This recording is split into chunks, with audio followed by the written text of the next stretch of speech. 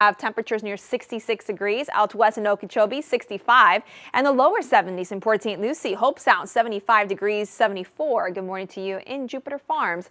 And down into the Palm Beaches, it is milder. We do have those winds less than 10 miles per hour, keeping us a little bit warm. 75 degrees in Lantana, 73 currently in Delray, and comfortable near Lake Okeechobee.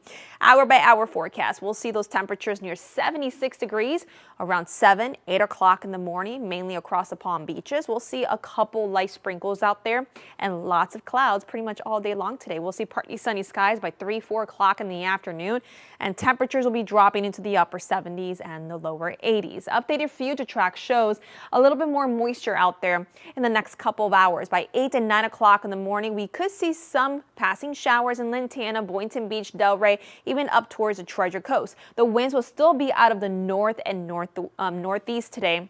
Around 4 and 5 o'clock, we'll see some spotty showers and lots of cloud coverage all the way up towards Orlando as well. Tomorrow morning, a few heavy rains possible, just a few downpours. And then as we head into the afternoon hours, we'll see some rain passing through in West Palm and down into Boca Raton. So rain chances will be near 30 to even 40% for the next 48 hours. And then things will be improving on Monday, Tuesday, and even your Wednesday.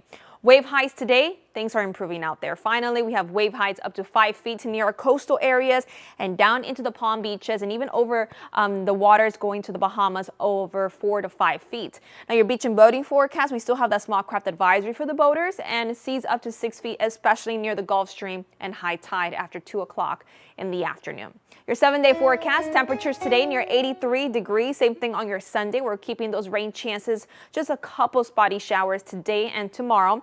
And then plenty of sunshine next week, Monday through Thursday, warmer temperatures in the 80s.